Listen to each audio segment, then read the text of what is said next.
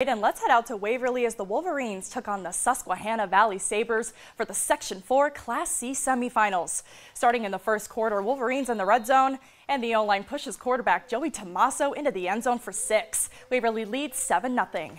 And check out this next play. Waverly blocked a Sabres punt to bring the ball to the 27-yard line. Tomaso looks down the field and finds Xavier Watson for the touchdown. The Wolverines extend their lead to 14. 6 minutes to go in the first quarter. Tomaso turns to his right and he throws to Colson Keithley. Keithley runs it into the painted turf. The Wolverines up 3 scores now. And the Sabres were unable to get on the board. Waverly gets the win 55-0.